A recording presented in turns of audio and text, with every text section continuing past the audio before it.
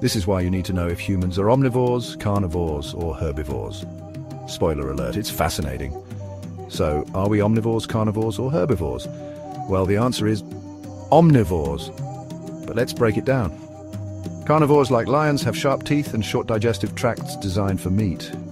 Herbivores like cows have flat teeth for grinding plants and long digestive systems to break down tough fibers. We humans, we've got a bit of both. Our teeth include canines for tearing meat and molars for chewing plants.